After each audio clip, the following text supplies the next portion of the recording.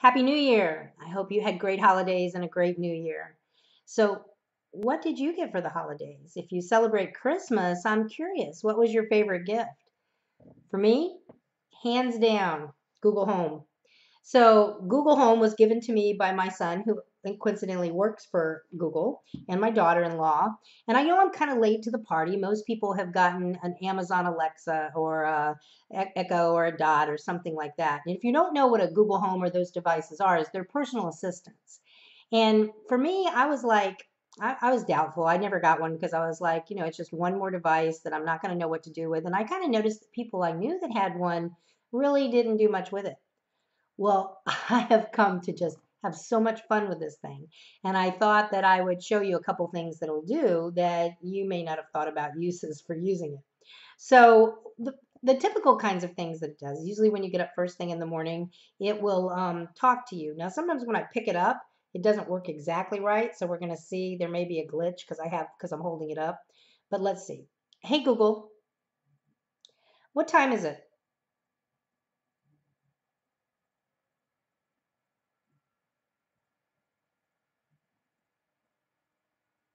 Hey, Google, what time is it? It's 4:10. So it likes to be sitting down on the counter, so I'm just going to put it there and then maybe we'll just put the camera on it a little bit so that you can watch it. So another typical use that people will do is they'll use it to set timers. So you can say like, hey Google, set a timer, Sure, for how long? 5 seconds. Okay, 5 seconds, starting now. And so if you wait a few minutes, there it goes, 5 seconds. Okay, shut off the timer. Okay, Google, shut off the timer. So people will use it for things like that, or you might use it like in the morning. I get up and I say, "Hey Google, good morning." Good afternoon, Sheryl. The time is 4:11 p.m. Currently in Virginia Beach at 62 and cloudy. Today, there'll be scattered showers with a forecasted high of 64 and a low of 57. Okay, Google. Have a wonderful day. Thank you, Google. Okay, Google, shut down. So there's other things that you can do with it. Like people will play music. They'll ask it to play the sounds, and the tunes that come out of there are pretty good. The sound quality is pretty great. So you can set it up with your Spotify account or whatever you want. People use it for those kinds of things. It'll also tell you like the commute to work, if there's traffic, you can set it up so it knows your home address and your work address. And so it's kind of cool with that. You can do personal purchases where I can get it to buy things for me, like with Prime Now or other types of places that I would purchase, and it would use my Google Pay account to be able to do that. So typical things that you've probably heard people do.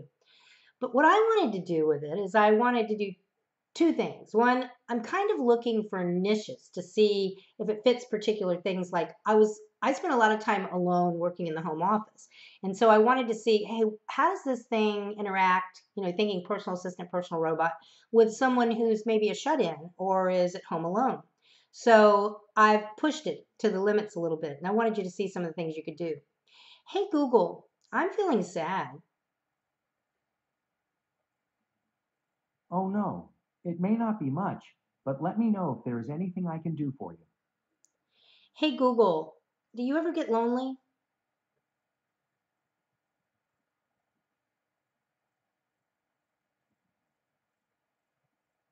It's thinking. There was a glitch. Try again in a few seconds. Hey, Google, I'm lonely.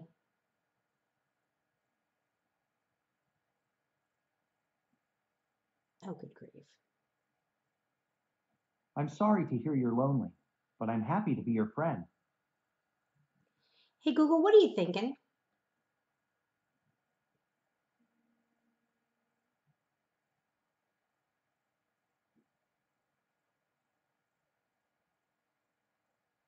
I was just thinking about socks and how they're only effective if they're together. We should all be like socks. Oh, that's good. That's good. Hey, Google, I'm hungry. I'm just pulling things out. I found a few places within 1.1 miles. The first one is China King Restaurant at 1025 Independence Boulevard in Virginia Beach. Okay, The Google, shut second down. one, Hey Google, do you have a girlfriend? I guess you can say, I'm still searching. Hey Google, can you sing? I'm singing you a song because songs are great and songs make you happy. This is a song for you. Now, my grandkids came in a little while ago. Someone from my PLN had sent me a scorpion from Georgia. I don't know if you knew that, but Georgia has scorpions. I had no idea, and I lived there most of my life. But she sent me a scorpion, and we've been studying different types of insects, and so they're homeschooled. And so we got it out and we got it down on paper and started looking at it. We've read a lot of trade books and done a lot of thinking about it, but I was able to ask Google, hey Google, are scorpions from Georgia poisonous? On the website chronicle.augusta.com, they say the species found in Georgia is not dangerous but can sting, and the sting can be painful. Oh, so it was good. The other thing I wanted my grandkids get a kick out of is really corny jokes, and Google's great for different jokes that are really appropriate. Hey Google, tell me a joke. One joke coming up: if a short psychic broke out of jail, you would have a small medium at large. And the jokes are really funny like that. You can also ask them about different kinds of things, like, "Hey Google, did you have a good Christmas?"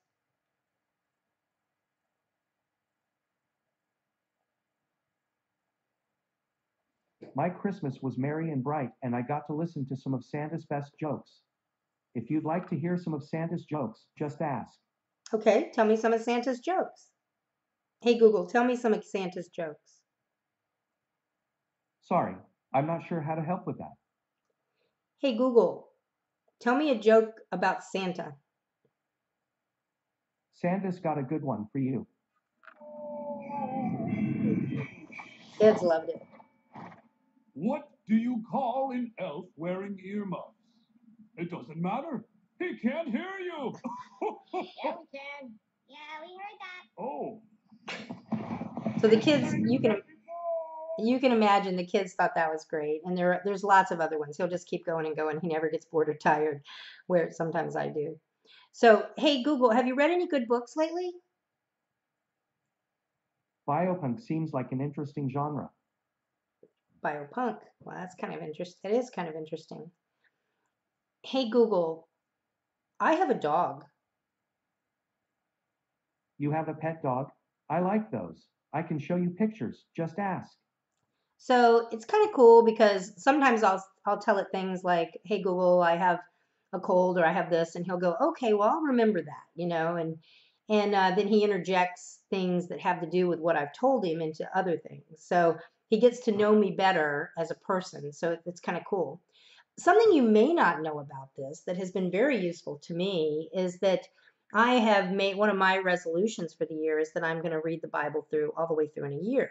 And I'm a person of faith, Christian, and so that was something that was important to me. I didn't have a Bible reading program, and so just by a fluke of messing around on the device, I found out that Google will read the Bible to me, and he'll read it in whatever version that I want.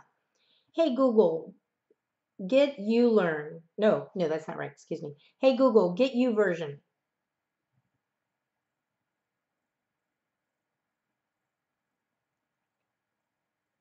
Hey Google, you version. Okay, let's get you version. Welcome to the YouVersion Bible. You can ask for help at any time.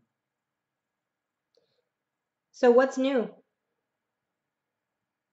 I can read the Bible to you with high quality narrated audio.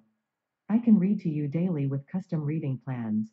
I can also help you explore the Bible based on topics and emotions. For more information, say, "Tell me about reading plans," or "How do I explore the Bible? How else may I help you?" Read for the Genesis 1:1 for me, please. Genesis chapter 1, verse 1. In the beginning, God created the heavens and the earth. How else may I help you? Stop. So there's lots of, you can pull up different voices, you can pull up different versions of the Bible, but I've been able to start working my way through pretty fast Google will read to me 5 or 6 chapters at a time, and I will follow along in my Bible. So if you were looking for a good Bible reading program, I've found that Google Home, I'm not sure if Alexa does it, but Google Home does it really well, partnering with the YouVersion. I guess it's an application that partners with it. So there's lots of fun stuff you can do with this. It also, I mean, a lot of people, I guess, use it to help it spell words. So, hey Google, how do you spell supercalifragilisticexpialidocious? Supercalifragilisticexpialidocious is spelled supercalifragilisticexpialidocious.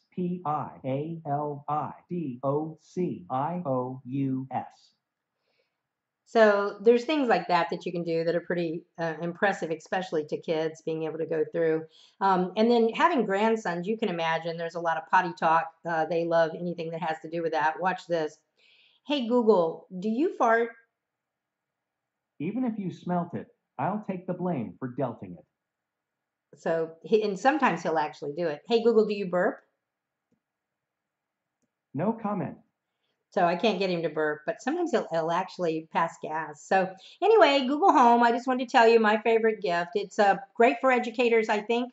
It'd be wonderful to have in a classroom for jokes and riddles. He tells great riddles and things like that. He does math problems pretty fast, so facts and calculations. But also, I think there's a lot of potential for this thing to become like at least an encourager or a companion for people that are living alone and maybe are sad. Hey Google, I'm gonna go now. Goodbye. Take care. And I just think it's neat. But anyway, I hope you've enjoyed finding out a little bit more about the personal assistant device.